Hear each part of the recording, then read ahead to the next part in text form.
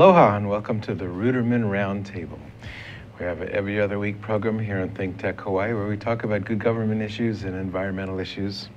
And today our guest, I'm State Senator Russell Ruderman from Puna and Kaiu District on the Big Island. Our guest today is Stacey Aldrich, our State Librarian. Thank you for joining us, Stacey. Oh, thank you so much for having me. Stacey has more than 20 years of library experience and was named State Librarian of Hawaii in April of 2015. She served as Deputy Secretary for the Office of Commonwealth Library in Pennsylvania and State Librarian of California after serving as Deputy State Librarian in California also. She has also worked in public and academic libraries and was named one of Library Journal's Movers and Shakers. She's an impassioned futurist who has worked as a senior associate at the futuring think tank of Coates Jarratt. She's also served on the board of the Association of Professional Futurists. Stacey earned both her Bachelor's of Arts in Russian Language and Literature degree and MLS from the University of Pittsburgh and is currently Vice President and President-elect of the Chief Officers of State Library Agencies. Wow, that's a lot of library activity there. We're very happy to have you here. Thank you. As you know, Stacey, I'm a big fan of libraries, and you've been working with us to try to bring a new library to our community. Mm-hmm. Well, how did you decide to enter the field of library and information sciences? Well, I was a Russian language major, and I had been the assistant to the Slavic cataloger at the University of Pittsburgh, and I was trying to figure out what I was going to do with my language. And decided that I wanted to go to the Library of Congress and be a cataloger at the Library of Congress in Slavic languages. And so I went into libraries. But the more I got into thinking about libraries, what I think is so powerful is that a library is a place for anybody. Anybody can walk into a library and have access to information that helps them do, learn, or become whoever they want to be. And I think that's so powerful in our democracy to have that. That's fantastic. That's one of the things that I like most about libraries too. And it's such the fact that it's open to everybody. It's such an equalizer in a way. You know? Mm-hmm. Here in Hawaii, what are our libraries' strengths and weaknesses as we stand today? We have a lot of strengths. We have amazing staff who are really dedicated to each of their communities, and they're providing all kinds of programming every day, from keiki to kapuna. So we're doing story times, we're helping kids get ready for school, we're helping them with language, we're helping kids who are in school with homework and providing learning opportunities during the summer reading programs. We have access to technology, so people who don't have connectivity at home can come to the library and use our Wi-Fi with their own devices, or they can use our computers. So we have a lot of resources that are available. I think some of our challenges are on the resource side. We'd like to do more, and we'd like to be open more hours, and we would like to have more resources that help support the communities, more maker spaces, more collections of things that may not be books, because communities like to share all kinds of objects. So there are lots more things that we'd like to do for our communities, and I think if I look at weakness, it's just that we have a desire to do so much more, and we're trying to figure out how to do that. This idea of having collections other than books in libraries, that's a little bit of a new idea, am I right? Or did I just miss something? It's been going on a long time? Or?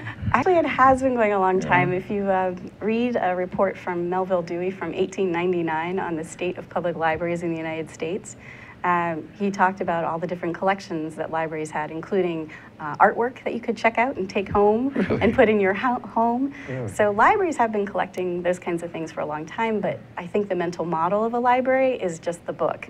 But there are all kinds of examples, like Berkeley has a tool library. There are libraries that have cake pans, so people who probably will never make another Barbie birthday cake for their kid, they buy it once.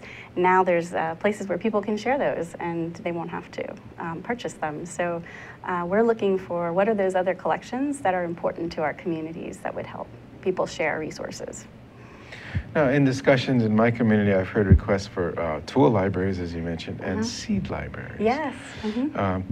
Are there libraries in the state of Hawaii that have some of these types of collections? We do have one or two libraries that have seed libraries in them.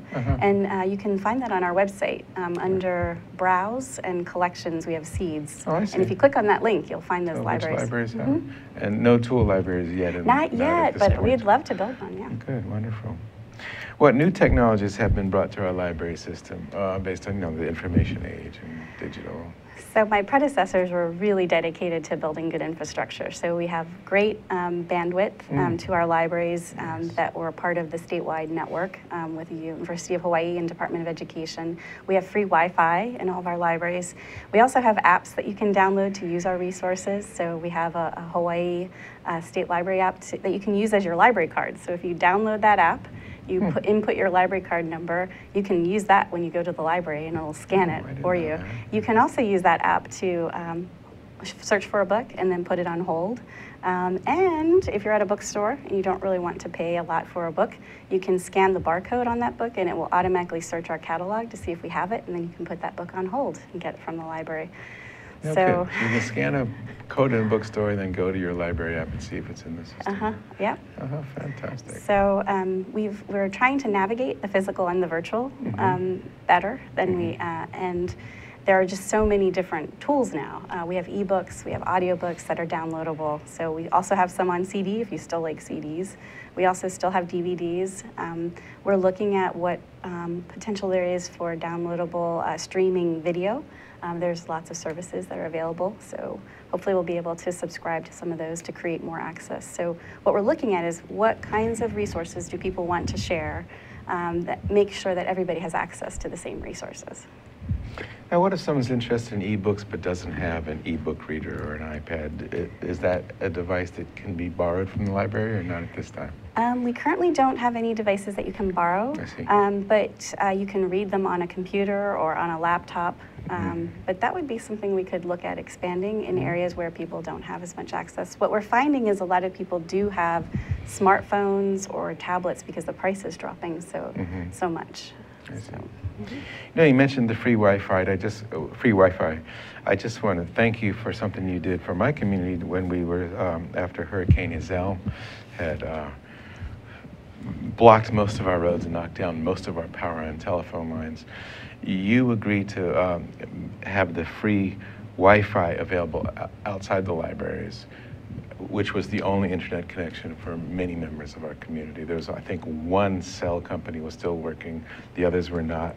The phones were down, internet was down, electricity was down, and you provided a crucial information service in a time of emergency to my community. And I want to thank you because when we called to request it, I at first thought, no, they're not going to say yes to this, and you did say yes to it, and we appreciate it so much. You really helped our community in a time of distress. And that was my predecessor, Richard Burns, who did that. He's an amazing state librarian. But we do see libraries as an emergency location, especially for information. When we have connectivity and nobody else does, it makes it a lot easier. We also had turned the Wi-Fi on for the lava flow in Pahoa. It was on 24 hours a day as well to help people keep in touch and to keep connected. And we think that's very important, and if the infrastructure is there, and we're 50 libraries across 6 islands, we can help be a part of that crucial emergency structure. That's fantastic. So here we are in the digital age. A lot of people have the computer at home, access to the internet, and some people might think, what's the point of a library today? I have all the information in the world at my fingertips. Now, I understand there's people who may not have a computer at home or may not have internet access at home, but for other folks, what's the relevance of a library today? It depends on who you are and what your needs are. And libraries are designed to be there for everyone. And so for people who are more digital, who might think, well, I don't need to go to the library, I don't have time, we have digital resources available. So you might have a Kindle, but it's really fast how much those Kindle books add up that you purchase, and then you never look at them again, and then you don't even have them to put on your bookshelf. You can't even show off this great collection that you have. So you can use you can borrow ebooks from us and save money, and join book clubs and see what else other people are reading. There's also for a lot of people, the library isn't just a place for books. It's a community space. So we have meeting rooms that are available in many of our libraries. We have programs. So for families and children, parents are bringing their kids in to get ready for school. They're coming to story times. So they're learning basic vocabulary and how to use a book. And they're getting some support from the librarians for families. Like these are the tools that you can use to help help your kids learn better to support you so you can support your kids being more educated. So the library is like a hub. It's not just a book. The library is a place where you can come and listen to music. It's a place where you could come and, if you wanted to join a book club, you could join a book club. It's a place where you could listen to an author speak sometimes. It's a place where you can watch a movie with your family and your community. A movie night where you get out and be with other people. You mean you have movie nights in the library? Yeah, we do. We do. Yeah, all across the state, libraries are showing movies, and families come out and they watch the movies together. So it's a place of community, and it's a place of gathering and connecting. And I feel like libraries are all about connecting people and information and each other, and that's the role that we play. And I think it's an important role we play, because where else in the community do you have that kind of access and those opportunities? So libraries really are continuously there for everyone in the community. You know, when you say it that way, I see that the library is perhaps more important than ever, because as we all spend more time on our computers in our own little world, we lose connectivity with people in our communities. And so many people feel isolated in their homes these days, and this is a little bit of an antidote for it if people are willing to use it and come and be part of the community, be part of community events, come be where other people are, where your neighbors are.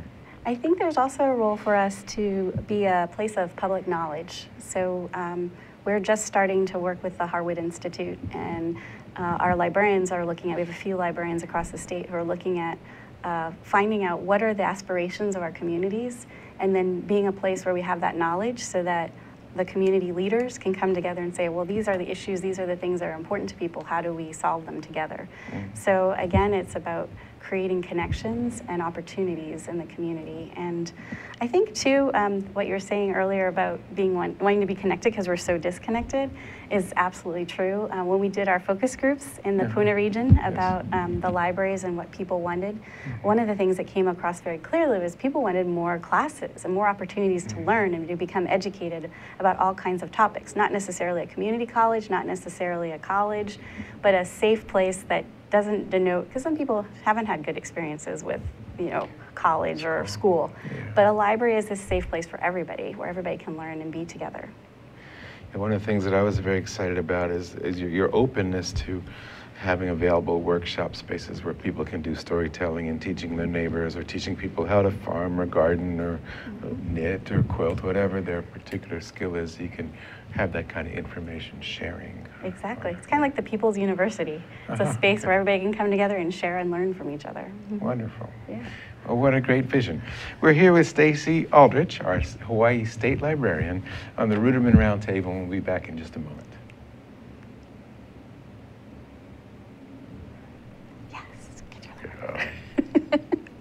Is that okay? Think Tech Hawaii, Asia in Review. I am Johnson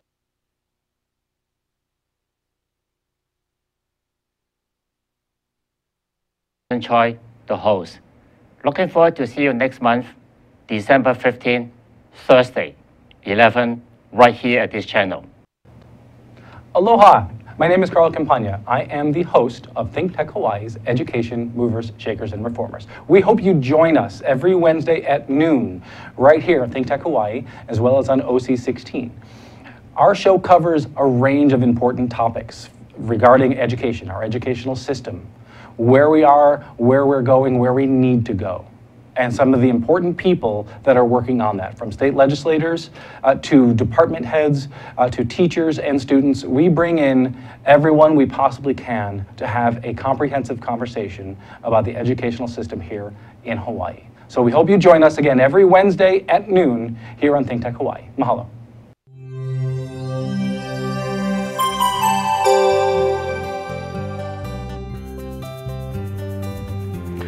Welcome back. We're at the Ruderman Roundtable. I'm Senator Russell Ruderman from the Puna and Ka'u District on the Big Island. We're here with Hawaii State Librarian Stacey Aldrich, talking about libraries. One of the reasons that, to me, Stacey, the library is relevant, we try to focus on good government and environmental issues. To me, libraries are included in that because the libraries give you access to all this information, and they're a form of education, and a form of a way for people to connect and find out stuff. And I think that education is, the way to lift people up out of poverty and the way to get people involved. And in that regard, we requested a Puna Regional Library, which your libraries division agreed was needed. And you've been studying the situation, coming over to get some public meetings and gathering information. What's the status of the Puna Regional Library? Can you fill me in briefly on that? As you know, we've done focus groups. We did focus groups in Pahoa and Mountain View and Ke'au. Yeah. And we are working with Group 70, which is our planning group. And we've been talking with the community about potential locations, and Group 70 is analyzing potential locations for a library. What we found in our discussions with communities in the Puna region is that one library is not going to do well for that whole region. So we're going to work on building this first library and then look at how we can build another newer library for another part of the Puna region so that we can meet the needs of everyone. Well, thank you. Yes, as you found when you came over, that Puna is larger geographically than the whole island of Oahu. And so thank you for doing that. And we're very excited about it. And I think needless to say, I'm very, very excited about that. Tell me, I understand we've been talking about bookmobiles a little bit. Is it one possible part of the project on the Big Island? Is that true? I think we should definitely put that in as a part of the project. There are a lot of areas that do not have service, and it is a trip to travel between our branches. And so we're looking at how do we increase connectivity for those communities that it is a longer drive. And so I think a bookmobile is something we definitely want to look into as a part of. Would that be the first one in the state? Are there other bookmobiles in use now? We have a new bookmobile in Maui. The Friends of the Maui Friends of the Library just purchased a new bookmobile. It's amazing. So we have a nice model to go by to bring to our other islands. But I think many years ago there were cuts in the budget, and that was one of the services that unfortunately we had to let go of. So now we're back and looking at how do we provide services, and do we need large buildings that need lots of care in every community, or are there new kinds of services that we can offer that meet the needs of the community, that provide them the services they want? If they just want Wi-Fi and a place to pick up materials where they could order them, we could create small, pickup stations. Or having a bookmobile is lovely too, because you can do outreach. You can go to senior centers, to daycare centers, and interact and provide materials to those communities. Well, that's great. In my area, we have some very distant, very rural, sparsely populated communities, and yes, not all of them have the ability to come to town very often. I can imagine it being so valuable for, let's say, parents of young kids who live in very rural areas to be able to maybe every couple of weeks get a new batch of books. I know we've been talking about all these things besides books, but let's say you have a kid that likes to read, you need 10 or 20 new books every week or two, right? And this would be such a wonderful thing for any community that gets that. So we really appreciate you being open to helping us. Absolutely. Are there volunteer opportunities within the library system? Yes, there are. On our website, there's an opportunity under community to look for volunteer opportunities with the Friends of the Library. They're always looking for volunteers. There's a large Friends group that oversees the whole library system, and then there are affiliates at most of the branches. So if you're interested, just talk with your local library and see how to get connected with those local Friends groups. And then sometimes within the libraries, there are volunteer opportunities. So summer reading program, we're always looking for volunteers to help. So depending on your branch, just stop by and say, I'd love to help. And we'd love to find a way to help you do that. So in some cases, it'll be getting involved with the Friends of the Library, but in other cases, it might be working directly in the library with the librarians. Good, wonderful. Tell me, how do you prioritize spending? Like probably most agencies, you probably don't have all the money you wish you had, right? So how do you decide what you're going to spend on, or what you're going to cut, or what you're going to not be able to fund this year? How do you prioritize that? Well, we really look at how do we continue services as best as possible. And so what do we need in order to provide services? And one of the things that we hear most from people is they'd like to have more hours. So we look at the hours first. What is it going to take to try to keep open as many hours as we can? If we can look at priorities, I really want the building spaces to be open. For many people, it's a safe space to study, to be with other people, to have access to technology that they don't have access to. We want to make sure those spaces are open. So we look at that and say, well, how do we keep those spaces open? It is a challenge on some of the islands when we don't have enough staff to keep our libraries open. We can't even move people around fast enough to keep them open. So we're trying to figure out how do we keep those libraries open. And then it's looking at our collections. How do we ensure that we have access to all the resources people need to have access to, that help them keep informed, that entertain them, that ignite their imagination, that help them with their career or job. Interesting. You mentioned earlier that you can come to the library and connect with book clubs. I did not know that. There are book clubs that are, like their local library will have a list of my local book clubs that I can join, or how?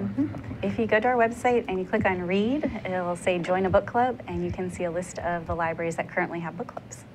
So we have a few branches that they have a weekly book club that you can join, and they have a book that you read, and everybody gets together and reads together. And do they typically meet in the library? Yes. They do, huh? They do. Wonderful. So you've mentioned this website a few times. Let's talk about this website. What's it called, first of all? Okay, so you can go to our website, librarieshawaii.org. Librarieshawaii, one word, .org. .org. Okay. And it's a new site. We just brought it up a couple of weeks ago, maybe a month or two. And it's designed to help people really find our resources. So we have all kinds of learning opportunities. So at the top of the page, there's a Learn. If you click on Learn, you can see that you could learn a language through Mango Languages. So just with your library card, you can learn 72 languages with Mango Languages. For free. For free. For free. And that includes pirate. So we all need a little bit of includes pirate. Pirate the language. The pirate the language. Beyond ARG, apparently there's more. There's other words. I'm working on Hawaiian right now. So you're learning Hawaiian through an app that's free through the State Library Exactly. system. I So think you that's can, wonderful. so you I'm can going to use, do that as soon as I get home. I'm going to download that. That's fantastic. So you can use your device, or you can use your laptop, or you can use your computer. But the app is awesome because when you're traveling, you can keep learning your language. You don't have to stop. So from the library's website, I can download various apps. Yep. One of them is a language app called Mango. Okay. What other ones? There's also Zinio, which is access to magazines. So I love magazines, but magazines are expensive. We have Mental Floss, Rolling Stone, Wired Magazine. All of those you can download to your device, and it's another app that you would download through the site. So with Mango Languages, you actually use the Mango platform, and then they point you to where to download the Mango app. But you can download ebooks too. So if you have a Kindle or a smartphone or a tablet of some sort, we have latest bestsellers available. Sometimes you have to wait. It's just like waiting in line for a paper book. It's because you have to wait for the digital copyright. You would think you wouldn't have to, but it's because you have a certain number of copies. Exactly. I guess, the publishers restrict. We still have to buy copies. We spend an extra amount of money for them to circulate, and each publisher has a different rule about how many times something circulates or how much they charge for an ebook. So you can put them on hold, and then you get a little email message that says now you can download. I like to listen to audiobooks, and so I download a lot of audiobooks to my device. My favorite has been Unsinkable, which is a biography by Debbie Reynolds. She's an amazingly interesting person. But we have lots of biographies. There's nonfiction. Wait, audiobooks. Do we need a special app to read them to? Just the Overdrive app. Overdrive. Okay. So Overdrive is our provider, so they provide ebooks and audiobooks. I see. So that's available. That's once again, that's an app from your website. Overdrive. Gotcha. So we have a lot of digital resources that are available, and we also have a lot of a license collection. So many people think everything is on the internet. Well, there's a ton of resources that aren't available for free on the internet. Having access to full text newspapers and journals and research is not free. And so the library pays to license these, we call them databases, to make sure that people have access to all those resources. So we have 92 databases that are available, and that includes if you're trying to fix your car, we have Chilton's manuals online. So you can download all the things about your car that you're trying to fix through the Chilton's.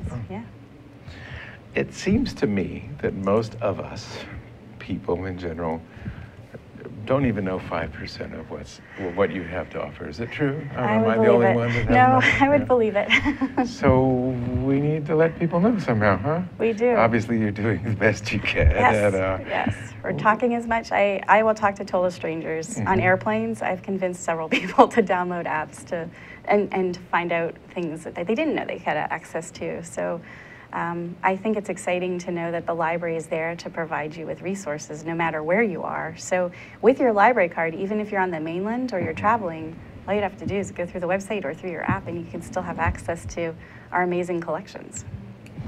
That's fantastic. I mean, I guess we need to find a way to let people know about it more, so Absolutely. that more people take advantage of it, and when it comes time for funding, no one questions whether it's worth it or not, right?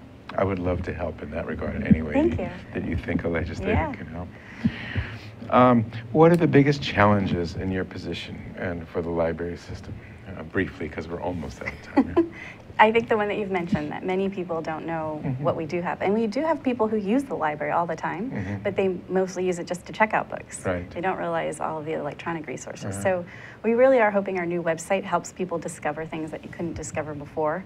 And so website, we're talking to more people. I'm trying to get out and talk to more organizations, and even finding your favorite thing and just sharing it with one person. So if you go home and you use Mango Languages and you let all your friends know about Mango Languages, at least now you have more people who know about Mango Languages. So if you could just pick one thing that you love about using the library and share it with one person or two people, I think that would help spread the word too.